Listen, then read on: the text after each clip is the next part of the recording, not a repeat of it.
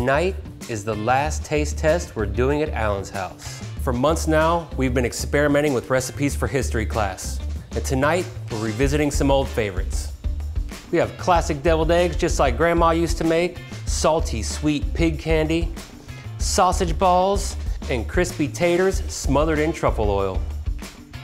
In the next couple weeks, we're going to be brewing at history class, and I'm really excited. We have 16 taps to fill, and I have a lot of work to do. Not only are we going to be brewing beer, but we're also going to be doing root beer, because why not? So tonight, we're trying a bunch of different root beers, birch beers, and cream ales to see what flavors we like. Like I said, tonight's the last night you're gonna see me in this kitchen. The next time we're doing this, it's gonna be in my own kitchen right across the street at history class. But in the meantime, I still want those comments rolling in. I wanna know what you guys like to eat. I wanna know what your favorites are. Let me know in the comments.